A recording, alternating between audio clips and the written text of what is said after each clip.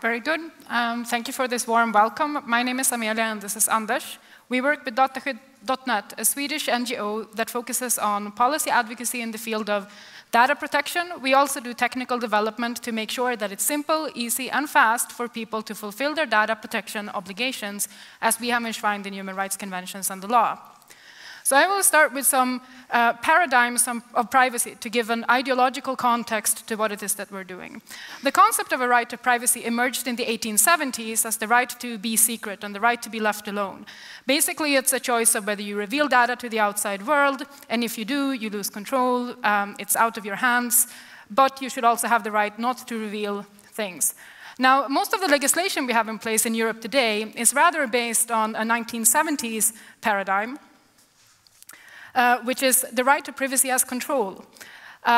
This means that even if you give away data to somebody else and you put it in somebody else's hands, like the government or a company, you still have some basic tools for protection, like you should know who collects your data, they should be accountable for collecting the data, you should have insight in how other people are trying to use information about you to exert control or influence the way that you behave.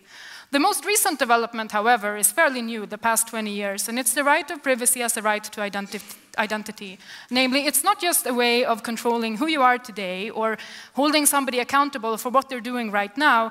It's also a way of ensuring your own identity formation in the future, a right to exercise some amount of influence over who you become. And so, luckily, we have a new data protection regulation in Europe. It was finalized in December of 2015. It will enter into effect in May in 2018. And even though it's mostly still based on this 1970s paradigm of transparency and accountability and control and information to visitors of websites or users of IT systems, it also incorporates some of this thinking on the right to privacy as an identity, that you have the right to object to profiling measures or when people are trying to find out how to most conveniently send you advertisements or political information to influence on how you're voting or what products that you're purchasing. So we went here last year and we talked about some of the preliminary research that we did in the field of data protection in Sweden, and we found these dismal numbers. So for instance, we have only 2 out of 290 municipalities that don't help advertisers more efficiently track user visitors. We also talked last year about the 5 principles of data protection that were under negotiation by the European Parliament and the other EU institutions at the time.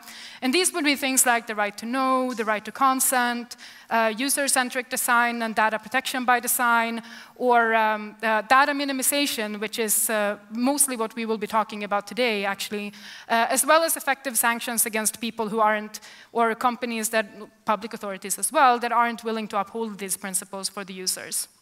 So we got funded last autumn to do these tools that help people more easily conceptualize what they're doing wrong now and what they could be doing right in the future. We've made webcall.dataskydd.net. It's available in Swedish, but also in English, where you can test your own website or the website of somebody else. And you can also get simple technical tips on how you can vastly improve data protection qualities of the website simply and cheaply if you want to ask a webmaster to implement these measures. The code is available open source at the mentioned GitHub address. So if you want to make your own web privacy check tool, that is also going to be possible. This was made with money from the Internetfonden, a Swedish foundation which sponsors technological projects that improve the internet. And perhaps the main part of our project was to make this mapping of Swedish municipalities.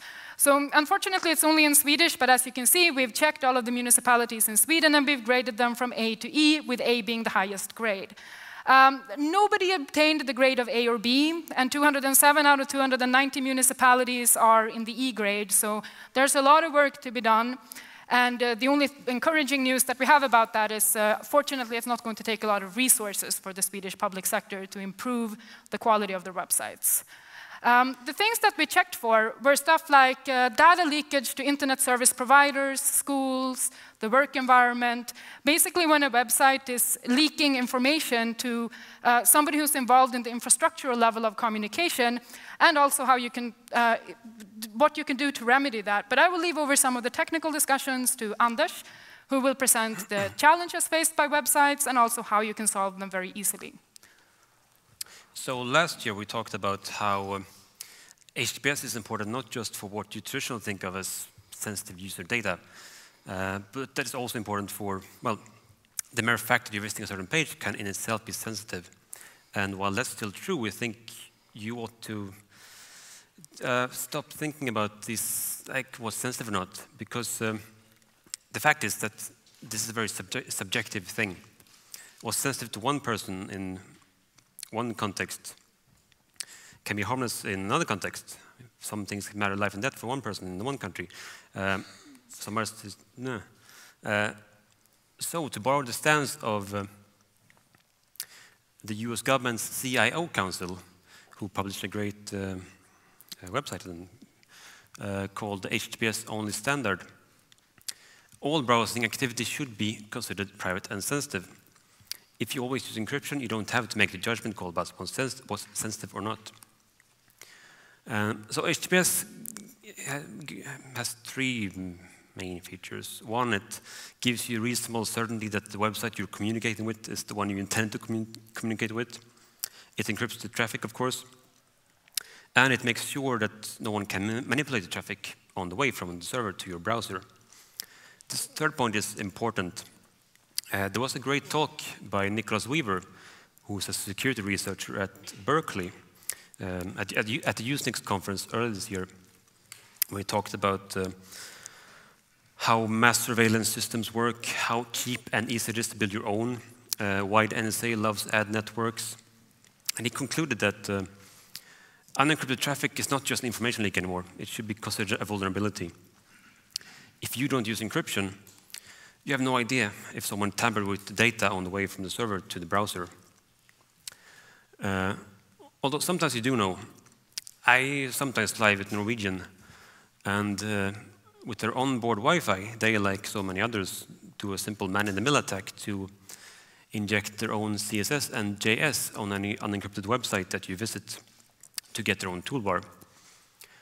While this might seem harmless, it could just as well have been some douchebag trying to steal credit card details, rewriting login forms, rewriting links, serving malware. It could be a ISP or government agency targeting just one specific user, serving modified content to that user only. Last year, you might have heard GitHub had a really bad attack by China, actually. What happened was that, so Baidu is like the Google of China, and like Google, they have an analytics service. And at this time, 1 to 2% of all visitors from outside China who visit the website that used Baidu Analytics would have the Baidu Analytics JavaScript modified to include some code that would, in the background, reload 2 pages on GitHub, 2 specific pages over and over. So millions of people unwittingly became part of a giant DDoS network. Point being, if you don't use encryption, your website can be used as a weapon against other websites or other users. Also, even if you don't care about privacy or security, the fact is that the web is moving towards HTTPS only. For example, HTTP 2 brings lots of speed performance benefits, and while the specification doesn't mandate the use of encryption, the major browsers would only support HTTP 2 over HTTPS. So in practice, you do have to use encryption to get the benefits of HTTP 2. Also, both Chrome and the Chrome team and Mozilla has announced their intent to phase out insecure HTTP. For example, they will make certain powerful browser features impossible to use on encrypted websites. Very recently, it became impossible to use geolocation in Chrome on insecure websites. And if you don't have a certificate already, let'sencrypt.org is the place to go. It's free, easy, automated, and it works very well.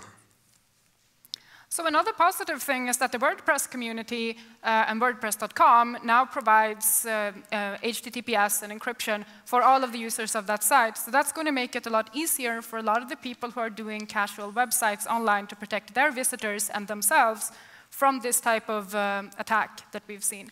Now, the second criteria that we looked for was leaks of data to adjacent websites. And this is an old problem where if you go from one website to the other, basically the previous website that you were at, or the website where you go next, receives information about what you used to look at in the past.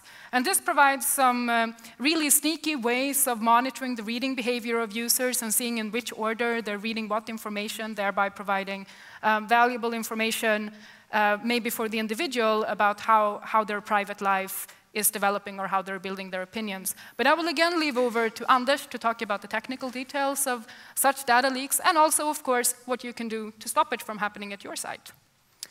Right, so whenever you click on a link, like if you're on food.com and you click a link to their Facebook page, your browser will normally tell Facebook exactly where you came from.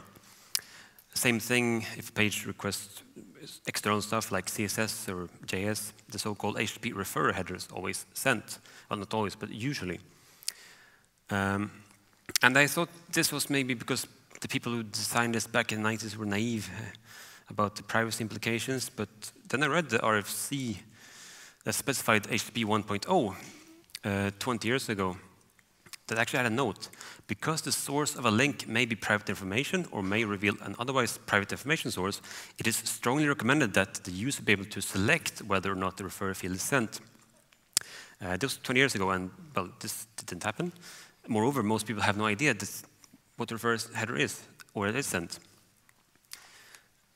Now, 20 years later, we do have the ability to help our visitors not leak data with referrer policy.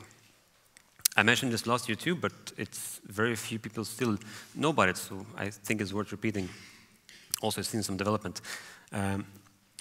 So with referrer policy, you can specify a policy that's applied to all the links clicked and all the resources, connections generated by a page, like all the external CSS or JS, whatever.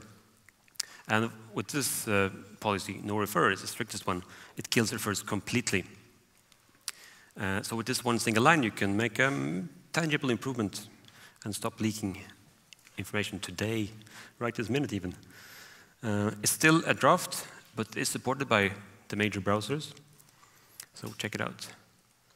This last thing that we checked for was inadvertent data leakage to advertisers, content delivery networks, font hosting providers, and so forth. And the reason that we checked for this is that, so first of all, you have to remember that the visitors' legal protections, when you send off their data to the advertising industry, is really much worse than if you send off their data to an internet service provider. In the European Union, when the telecommunications markets were demonopolized in the 1990s, the legislators were very quick with enacting strong privacy regulations for users.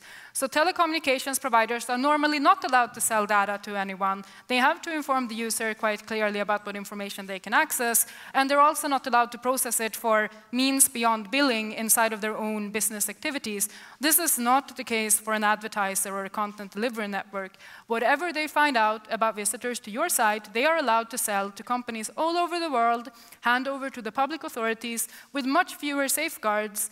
And even though the legal protection of visitors is very weak, we have this massive spread of these technologies. But we can, of course, again say, luckily, there are some simple solutions that you can implement on your sites that enable you to have the analysis that you need, while at the same time, your visitors don't have to reveal themselves to anyone that wants to influence their political opinions, market beliefs, their family's opinions, and so forth. I will leave over to Anders to explain some of the challenges that the community is facing, but also what we can cheaply do and quickly to protect our visitors against this. So we have this situation today where if we don't want to be tracked by dozens of entities that are known to us when we visit many web pages, we have to use a multitude of browser plugins to defend from the site we visit, which seems it doesn't have to be this way. You can have a functional website without exposing your visitors' information to lots of other people. Some things like using CDNs for jQuery or whatever, or Google fonts, the privacy leakage can be mitigated by using the aforementioned referrer policy. In other cases, like with Google Analytics, you can use pweek, which is awesome and self-hosted, and much like Google Analytics, but a lot more privacy-friendly. Same with like, share, Twitter buttons from, well, with the vendor-provided code, they also leak data. And you can self-host icons yourself, for example. We don't actually have time to go into detail of all these, but we did compile a small list. You can see dataskydd.net/WCEU 2016 to check out some of these alternatives. One thing that people should know more about is content security policy. It's a very powerful tool. It's basically an HTTP header that well, the server sends to the browser, telling the browser to act in a certain way. By default, it blocks inline CSS and inline JavaScript. And you can use it to whitelist approved content sources. So with this rule, it says self is the, well, the same domain that the page is on. So it says it can load things only for the same domain and also from otherdomain.com for scripts. So you can, for example, tell the browser that the page is only allowed to load scripts from this and this website, or only images from this site, or only images and CSS, but no JavaScript at all. This is great for, well, security, preventing cross-site scripting. And it can also be used to prevent accidental information leakage. There's a great site called report-uri.io, where you can build these rules and check them. So check it out. It's a really cool tool. And again, even if you don't care about privacy, you might care about security. And what's good for privacy is often good for security and vice versa. So yeah, check it out. So going forward, we're looking at more easy ways to visualize website privacy analysis results. What we found out with the grading of the municipalities in Sweden is that even though our grading system is done and we have the methodology for it, it's not always easy for people to conceptualize how data is being spread between different parties online. So this is something that we'll be working with, we hope, in the upcoming year. We're also looking if people are interested in making similar mappings of the public sector in other European Union countries. Because the thing about the public sector is you should not be required to have 5 plugins in your browser only to have your government not tell the advertising industry what kind of political information you're looking for. We hope that this talk has been inspirational and that you feel like joining us and also reviewing your own websites. Don't forget to go to our tool and check your website out. We've also compiled, in both English and Swedish, information about all of these tips that we provide and how you can easily implement them for yourself. If you have any further questions, you're very welcome to come to the Happiness Bar after the talk, and we'll be there and answer technical questions. Or any other questions that you can think of that are related to the field. All of the slides are available at dataskydd.net/WCEU 2016. And of course, should you feel like it, you may also drop us emails. Thank you very much for your attention, and I wish you a great next of the WordCamp Europe conference.